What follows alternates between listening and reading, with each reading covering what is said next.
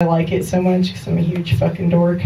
And I've always been really into taking fashion risks, and they usually don't pay off. But one time was absolutely the most legendary example of me making the worst fashion choice I could possibly make in a situation. And it was actually 5th grade, which you'd think there's not a lot of fashion pressure in 5th grade, but there totally is. And so 5th grade puts me at about 1993. And if any of you, especially the ladies in the crowd, remember the bodysuit. Oh, God. Does anybody know what a bodysuit is? So, okay, for the dudes in the audience, a bodysuit, it's like a one-piece bathing suit, but it's got long sleeves, and you're supposed to wear it like a shirt. Like, it's a really tight-fitting, spandex garment, and because it's so tight-fitting, they don't want it to ride up, so they give it a crotch with snaps.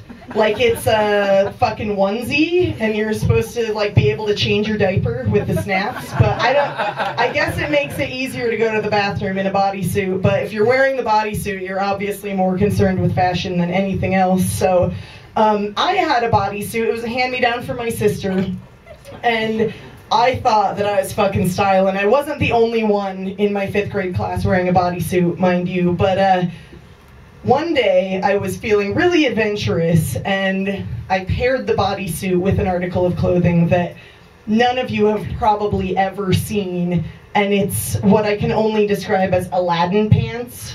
So it's not like MC Hammer pants. It's more pirate themed. Yeah, it's Sinbad. It's it's like Sinbad. Thank you. It's like white linen, which is always a good look for a 5th grader, first of all. Yes, I'm glad there's somebody here. Yeah, I'm old. Likes it when my mic dies as much as I do. We can still Switch? Hey, you just switched it. There you go. Totally.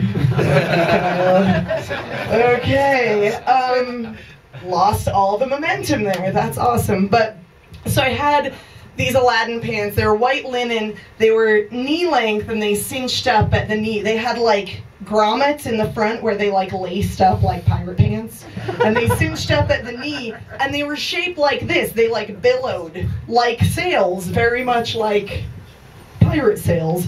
And I had this stroke of genius, and I paired the bodysuit with the Aladdin pants, and I wore it to school. I laid it out the day before. I was super excited about it. I was like, I'm gonna look so good, man. And I fucking put it on that morning, and I'm strutting my way to the school bus, and my friends, I get on the school bus, my friends are like, what the fuck are you wearing? And I'm like, dude, you guys don't know, this is fashion forward, okay? You're gonna be fucking wearing this in 3 weeks, I swear to God. It's gonna catch on, just wait and see.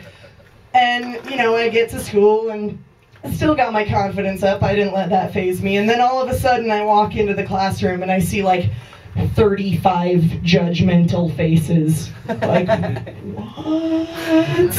And I'm like, okay, it's not working. That's great. So, sometimes you have to fully commit. And in this case, I did fully commit, because I didn't bring a spare pair of clothes. It was 7:30 in the morning, and I was going to be wearing that shit until 3 in the afternoon. I was fucking stuck with it. So I tried to play it off like I thought I was cool, but I'm never cool, so that didn't really work.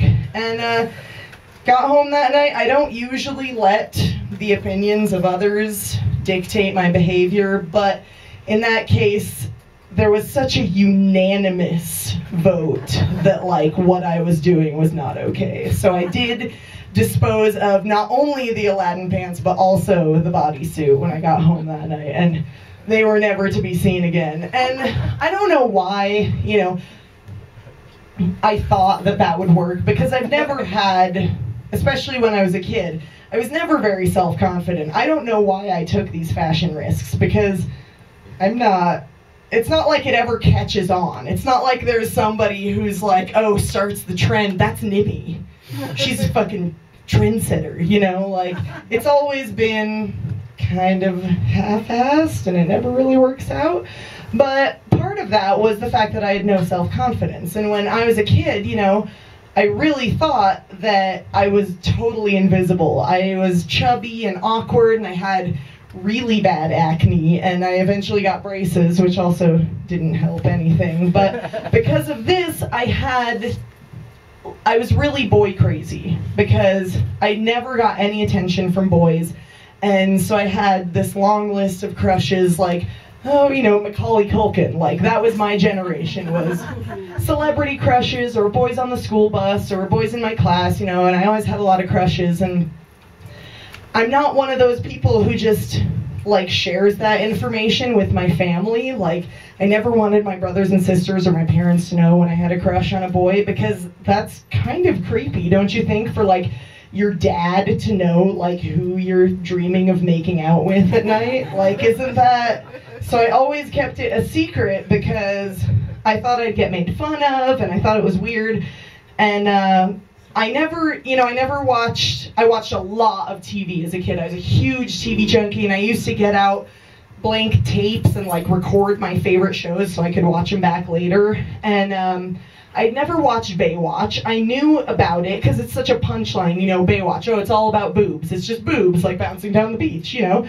And so I'd never seen it as a kid, but I'd heard about it. And one day I was flipping through channels and I stumbled upon Baywatch, and I stopped because there was this, like, super hunky 12-year-old boy who was, like, a lifeguard on Baywatch. He's, like, a junior lifeguard, and, you know, he was all tan and, like, cut, and he had, like, long, luxurious hair, and it was totally meant to attract preteen girls to watching Baywatch, because preteen girls are, like, your ideal audience. They're like a marketing rep's wet dream, you know? They've got disposable income, they're easily influenced, and they're the next generation. So as soon as you can start selling them shit, like, the sooner the better. So they had this kid on the show who was a junior lifeguard, and I immediately, like, fell in love with this kid. His character's name, first of all, is Hobie. What the fuck kind of name is Hobie? Like, I've never looked into it. I've never found out, like, is it short for something? I don't know, but he played David Hasselhoff's son on the show, so it was really convenient for the marketing people to just, like, weave him into the plot line, so then, you know, girls like me who have money to spend would watch Baywatch. And I discovered that night that Baywatch was on in syndication. They were showing reruns of it every night on USA, and I fell in love with this kid on Baywatch, so I started taping episodes of Baywatch every night, and I'd, like, watch the one tape until that night's episode was on, and then I'd tape it, and then it would be added into the rotation. It was fucking ridiculous. I was super obsessed with Baywatch. And looking back, like, what did my family think? I mean, I'm 12 years old. I'm watching 6 hours of Baywatch every day. They probably had a family meeting about it. They were probably like, I mean, they're super cool, non-judgmental people.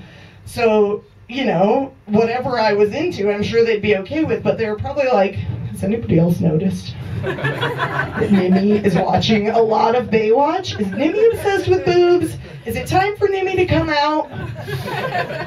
Do you think we should ask her? We probably shouldn't ask her. So, and this never occurred to me until, like, a year ago, right? Like, 15 years later, I'm like, my family probably thought that was weird. Don't you think? Like, I wonder, like, maybe I should clear it up with them the next time I see them. Be like, just so you guys know.